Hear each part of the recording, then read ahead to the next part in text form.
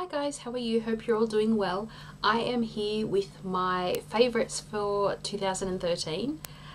I have Bella here with me. She's decided to start grooming, so you may have her distracting you. Sorry about this. So I will start off with beauty, going with like my makeup routine, and then going into nail polish, a bit of skincare, not too much, and then I might go into a bit of random stuff as well. So let's start off with my favourite serum of the year, and that is my Napoleon Purtis Autopilot's Napoleon Complex Skin Renewal Serum. I have done a review on this. It's sort of a comparison between this and another serum. I'll put the link below. But basically, can't say enough about it. Absolutely love it. Favourite moisturiser of the year is my Sukin Facial Moisturiser, and I have been transferring it into this little bottle, which was the original miniature that I received in a little bag, so I could take it with me on holidays, but I actually ran out of my full-size one, and this is all I've got left. So it is the Sukin Facial Moisturiser. Smells amazing, does an amazing job at moisturising, and yeah, if you want me to do a full review of it, yeah, definitely let me know and I will do so. For favourite primer, I have completely run out because I only ever had my little samples and deluxe minis, and that is the Napoleon Purtis Autopilot primer. So I will put in a picture telling you or showing you what that looks like. Basically, I had that and one other primer, my One Step Corrector from Stila, and the Napoleon hands down one. Favourite foundation of the year is my Rimmel Match Perfection, and I have it in the shade 100, and I like to use it with my Real Techniques stippling brush. I find it a lot easier to work with that and get a more even coverage. I like that they've put the pump on it because it never used to. It does have SPF 18. Yes, SPF 18. It is a light reflecting or something like that foundation, and I find it quite good. For the BB cream or tinted moisturiser category, I decided to go with the Garnier Miracle Skin Perfector. They call it a BB cream, I would rather call it a tinted moisturiser. They promise that it will do all the amazing things that a BB cream does: conceal, cover, moisturise, sun protect, all of that. I don't think it does it, but I still find it okay, I think, as a tinted moisturiser, and I prefer this over the Nude by Nature tinted moisturiser that I have as well. Concealer, I have decided to pick the new one for the year, and that is the Instant Age Rewind Eraser Dark Circles by Maybelline.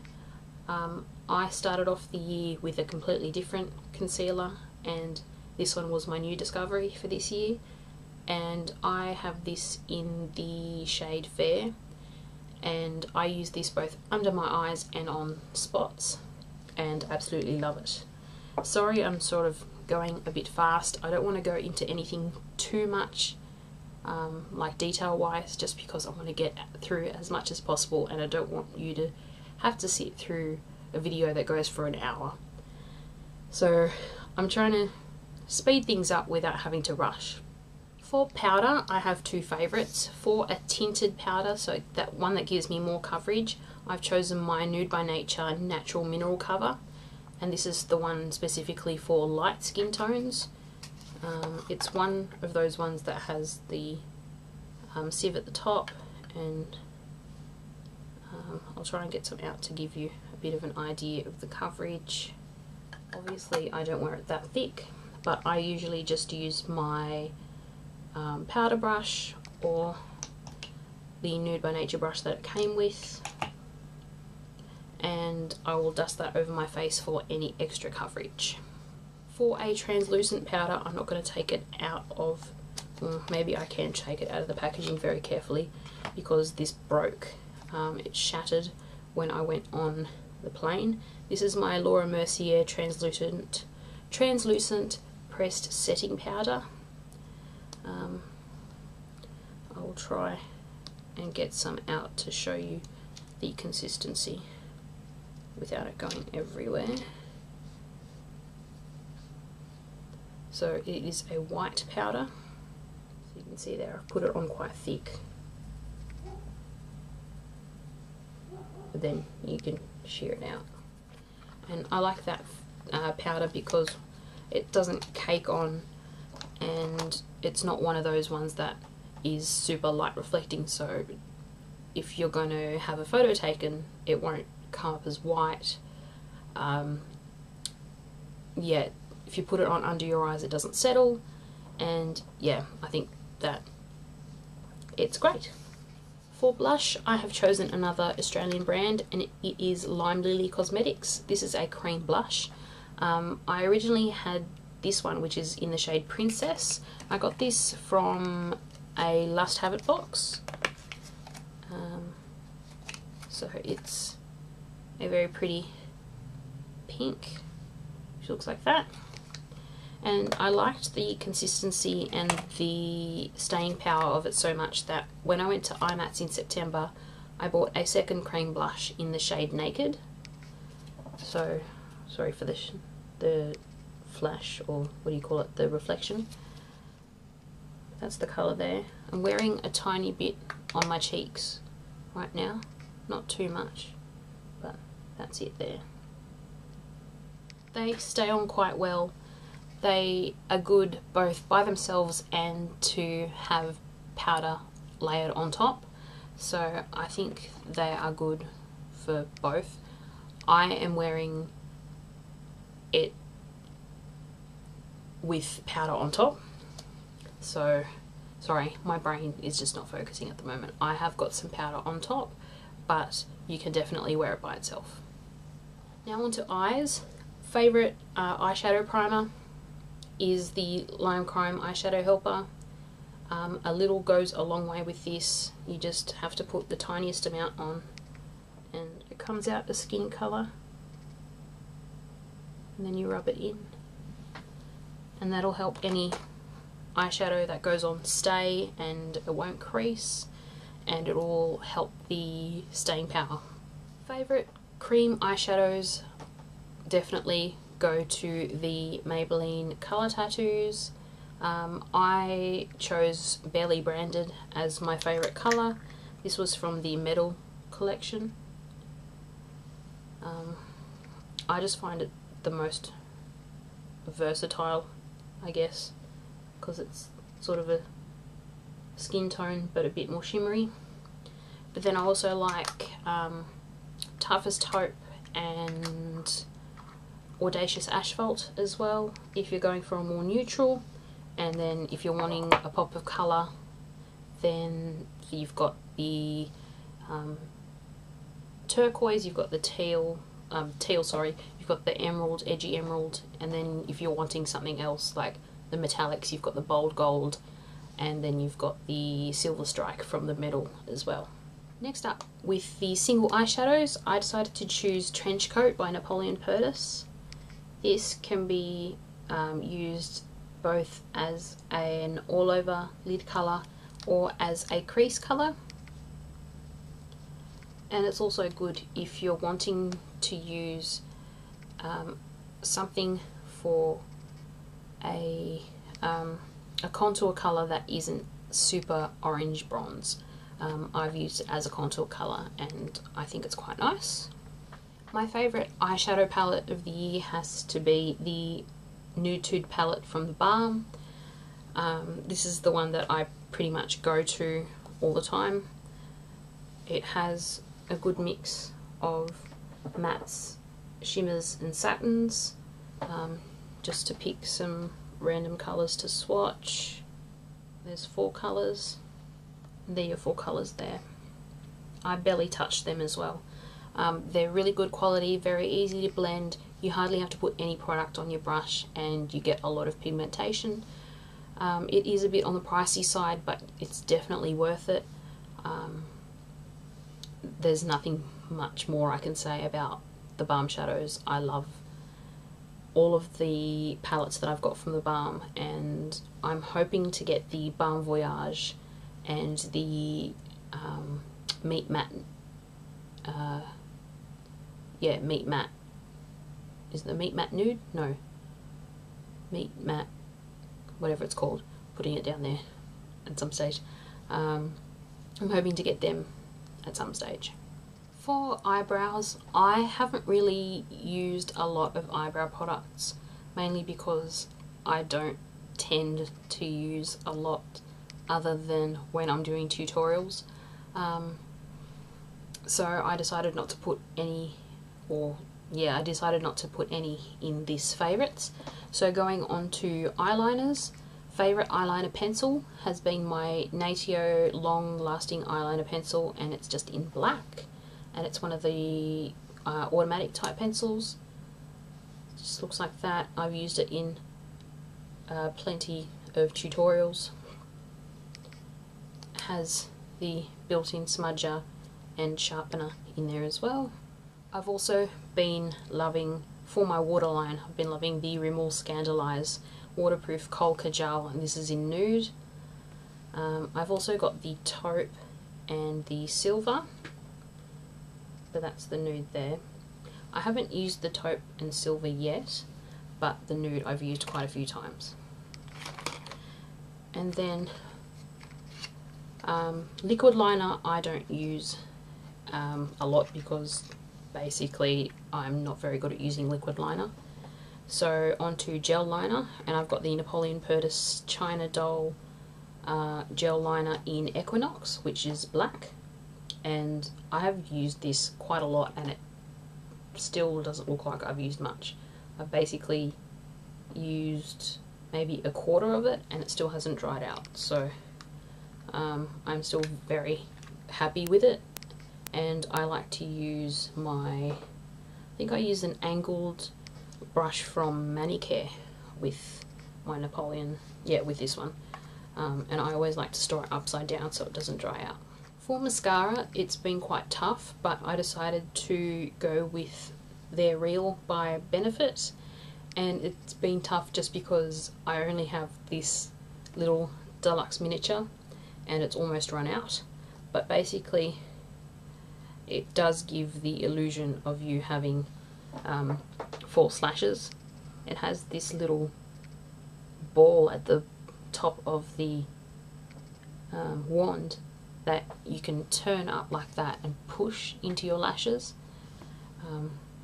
Really good idea, I really love it, and if it wasn't so expensive, I think it's like $35, which is ridiculous for a mascara, but if it wasn't so expensive I would definitely buy myself one, a full-size one. But for now I'm just going to use that one up, and I've got plenty of mascaras that I've got waiting to be used up, but yeah, once I use that up I think that'll be it. On to lips. My favourite lip balm is finished. It is from One Skin Solution, and it is my vanilla lip balm, and I'll put a picture in here. Basically it is full of good ingredients and smells amazing, tastes really good, and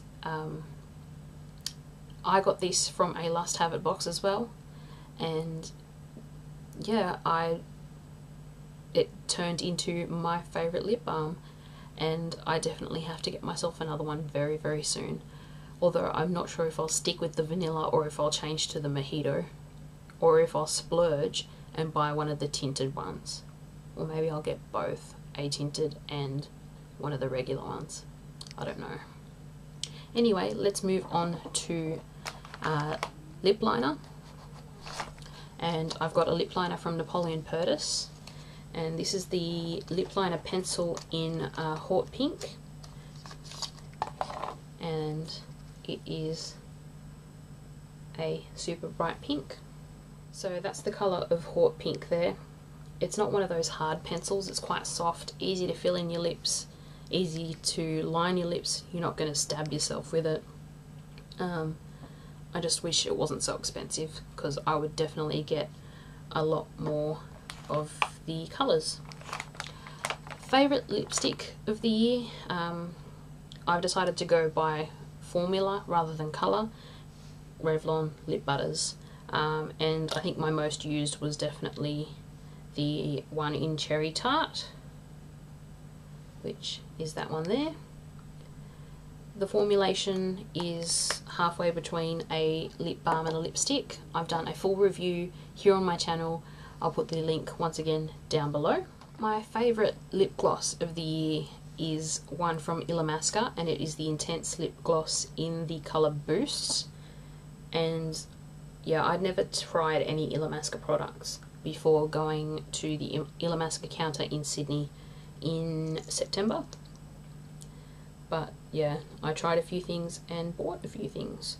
But this lip gloss is pretty darn amazing. Unfortunately, it's not getting the true colour there, but it is a purple with blue duochrome, and it smells amazing, it looks amazing, and it looks really good on top of the lipstick that I bought as well, which is a good question. I'll write the name of the lipstick down below. I think it's Atomic, I don't remember, but yeah, smells amazing, looks amazing on.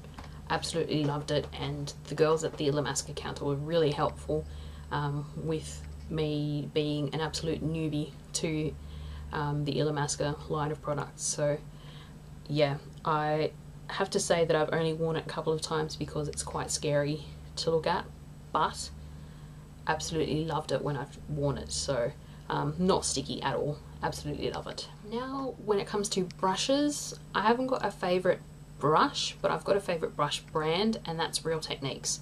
Real Techniques by Samantha Chapman. All of the brushes that I own from that brand are amazing. There are some of my brushes now that of the other brands that I own that I just want to throw out and not want to use, and if I had the money I would just keep buying Real Techniques brushes, but I don't, so I have to keep the other ones. But Real Techniques brushes are really awesome. If you are interested in trying some Real Techniques brushes, I have a link down below to iHerb, and that's where I bought all of my Real Techniques brushes, and I have a link down there that you can get, I think it's $10 off your first purchase if it's over $40, and $5 off your purchase if it's under $40. So if you've never shopped from iHerb and you'd like to try Real Techniques brushes, and they also sell E.L.F, I think, Bdellium Tools, Physicians Formula, there's a few other things that they sell as well. Check the link down below and you'll be able to save some money there. Now onto nail polish, and I decided not to choose, again, a favourite colour. I went with a favourite nail polish brand, and I chose Sally Hansen. At the beginning of the year I probably would have said OPI, but Sally Hansen pretty much took over by about, I don't know, April, May, just because I tried all the different ranges in the Sally Hansen company and absolutely fell in love. Some of my favourites are this one, which is Cyber from the HD collection. And I also have another one which is called Digital, which is a bright pink. I also have this one from the Luster Shine collection, and it's in the colour Scarab, which I absolutely love. It's coming up more green on the screen, but it's definitely a lot of blues as well. And then I've absolutely been loving the Complete Salon Manicure line, and I was fortunate enough to win a whole lot of nail polishes from that line, which I showed in my December haul, or which I will show in my December haul, which will be coming up very soon. I think it'll be the next video, I think so. But one of my favourites from the ones that I've bought myself is this one called Get Juiced, and it is very much a juicy pink. I think that's the best way to call it, juicy pink. Now on to some sort of skincare and other stuff, other beauty stuff. My favourite soap was definitely Honey I Washed the Kids by Lush. I'm almost finished my little bar of it. It's still in the shower. I'm not taking it out because it's literally this big and not worth looking at, but I will put a picture in here. And I've also got a review of it on my blog, so I'll put a link to that in the description box. Shampoo this year, I tried so many because my hair is pretty disgusting and it's not making up its mind as to whether it's dry, oily, sensitive, whatever.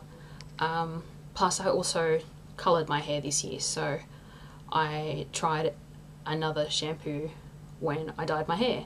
So I have no favourite shampoo or conditioner for this year, just because I didn't particularly like any of the ones that I tried this year. So for facial cleanser, my favourite this year has been the Sukin Sensitive Cleansing Gel, and again I'm not taking that out of the shower because it's soaking wet and I don't particularly want drops of water everywhere in my bedroom and all over my desk and things like that. But picture will go here. My favourite body lotion or body butter has been the pink grapefruit body butter from the Body Shop, and I literally ran out. I used the last of it up the other night, and yeah, it's pretty darn amazing smelling and it's really, really moisturising. At the moment I'm using this moisturiser, which I was given for my birthday either last year or the year before, but I just never opened it until the morning after I finished using the pink grapefruit one. It's this one here. It's the Dove Body Lotion Hydro Nourishment. I'm really liking this, so at the moment I'm liking it. It just doesn't smell as nice as the pink grapefruit body butter. My favourite facial cleansing wipes or makeup removal wipes have been the Swisspers Cucumber Facial Cleansing Wipes. These ones have aloe vera and vitamin E, and these ones are good for all skin types, so they've been really good for my sensitive skin. And I find that they've been quite good for taking off waterproof makeup as well, and they're good for using on your eyes as well. So I'm almost out of these. I think I've got about 5 left, and then I've got a packet of, I think I've got aloe ones in there which are good for sensitive skin as well in the cupboard, so I will try them out as well. On to perfume, and my favourite new release fragrance for 2013 was by Estee Lauder, and it is Modern Muse. I've only got this sample and I think it is absolutely pretty, and I just noticed that my light went out.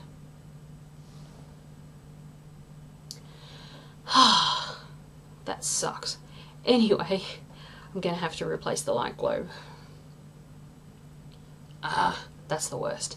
Anyway, it's a beautiful floral fragrance that's not what you expect to be like a super old lady fragrance. Like, a lot of people think that florals equal older ladies. This one's very modern floral. I would definitely recommend this for if you're dressing up for a special occasion, even a wedding, things like that. I would definitely recommend Modern Muse. If you'd like a review of this, let me know. I think I'm going to do one very soon anyway. And I've also another good one that was good was the new Elizabeth Arden fragrance, which I don't remember what it was called, but I'll put it down here, and I'll do a review of that very soon as well. So it turns out that when I had left the room, someone had turned my light off.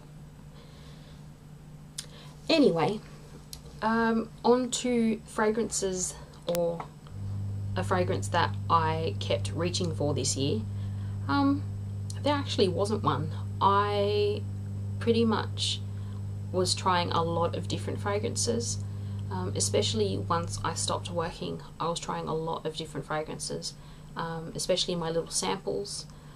I basically wore a lot of samples this year, so there wasn't particularly one fragrance that I was reaching for over and over again. I've got two favourite random beauty discoveries this year. One is the Benjabel Brush Tree, and mine's all packed away and it's up high, so I couldn't really get it down, but putting a picture in here. I bought mine at IMATS this year and it seriously saved me from having to lie all of mine down on the table, like all of my brushes down on the table and waiting for them to dry forever, and taking up a whole lot of room while they were drying. It is a really good invention, and I think I may have to get another one at IMATS next year, maybe a little one. My other really good random find was Australian Indian nail polishes, and I have been really loving the Indian nail polishes that I've been trying. I thought I'd bring a couple out to show you. This one here is Sour Candy by Gloss and Sparkle.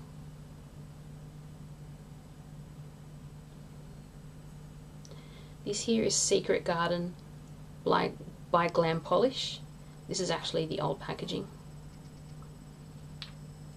And then this one here is Suspended Starlight, and this is by Femme Fatale.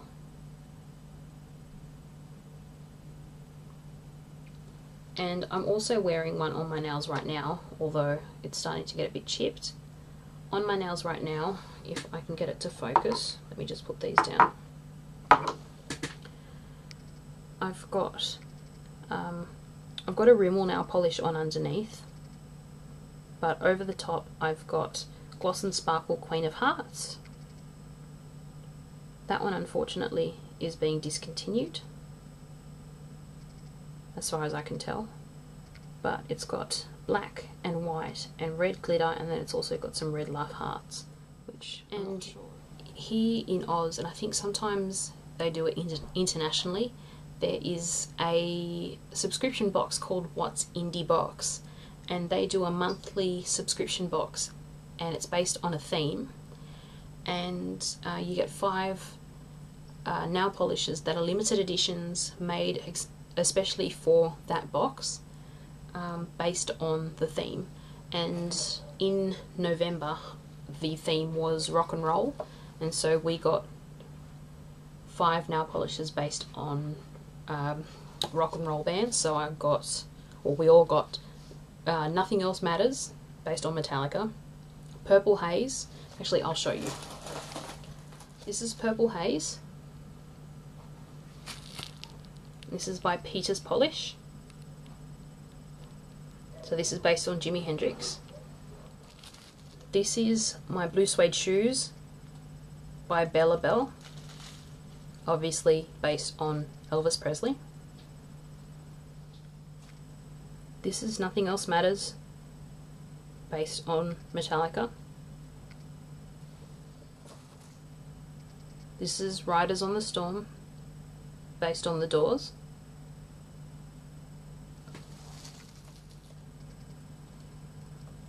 And this is Bed of Roses, based on Bon Jovi. So that's from What's Indie Box, and so yeah, I've loved all of the indie nail polishes that I've bought and tried in the past few months, and I'm very much looking forward to buying and trying more this year. Now on to my random favourites. TV shows, I've been loving Criminal Minds and also Doctor Who. Matt Smith said his goodbyes as the Doctor in 2013, which was extremely sad, but I think we're all looking forward to seeing what Peter Capaldi does as the Doctor next year. Movie-wise, I didn't see too many movies more new release ones. I went and saw Thor 2 and I thought that was pretty good. And then not too long ago I saw Now You See Me on DVD and I thought that was pretty good. And then I went and saw Day of the Doctor at the movies in 3D and thought that was amazing. Music wise, I actually didn't buy too many new release albums. I bought Justin Timberlake's 2020 Experience. It was okay.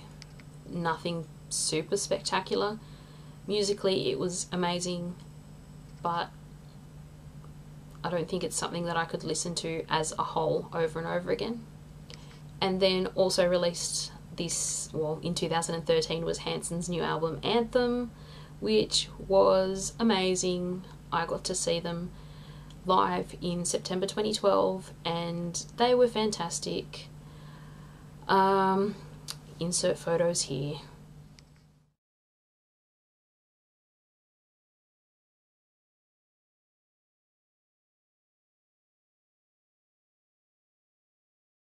Yes, that is me with Hanson. I got to meet them as well, so yay! Music that I couldn't stop playing this year are obviously Hanson. They're my favourite band, so obviously I can't stop playing them. But musically they're amazing. Don't just think that Mbop is the only thing they did. They've done a lot more since then.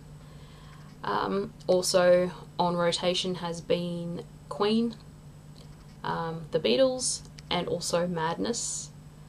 And then I've got an 80s playlist that has been getting a lot of play very recently. I've got about 400 and something songs just in that playlist going, yeah, pretty frequently. Book-wise, I didn't read too many books, but one that I read at the end of 2012 and then finished early last year, 2013, was called Brood of Bones by A.E. Marling, and that was a really good book. It's a fantasy, and I will leave a link to the Goodreads page to that book down below so you can see all about it. I'm not going to tell you the synopsis or anything because it's all there, so I'll just leave it down below. And finally, something extremely random which I got from my parents as an early Christmas present that they bought for me on the day we went to see the Day of the Doctor. They bought me the Journal of Impossible Things and a sonic screwdriver, which is actually a pen. And this comes out of the episode where the Doctor becomes a human and he writes himself a journal. And you open it up and it's actually John Smith's journal. So it has all this stuff in there that he sees in his dream. And yeah, it's pretty cool. And then it has some pages for you to fill out. And then, yeah, so that is it for my favourites for 2013. I hope you enjoyed watching it. I hope it wasn't too long for you. And yeah, that's it. I hope to see you very soon. So until then, take care. Bye.